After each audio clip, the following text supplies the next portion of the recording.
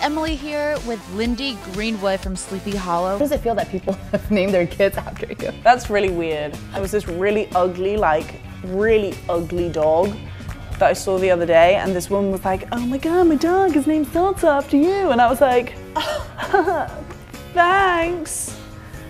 Good. So cute. That's awesome. I mean, she has purple hair. I mean, I might just have to, like, you know, ask you out. Exactly. Good one. Thank you, merci.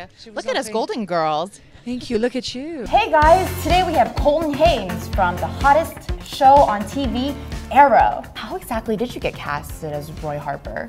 So now we're gonna do the lightning round. Are you ready? I'm ready. In real life, are you ever as pervy as Oleg? Maybe I don't act on as many of my dirty thoughts. Adam, what's a dating deal breaker for you? Oh, if you're at a date and someone's like picking up their phone every 5 minutes. What is your hidden talent? Flaring my nostrils.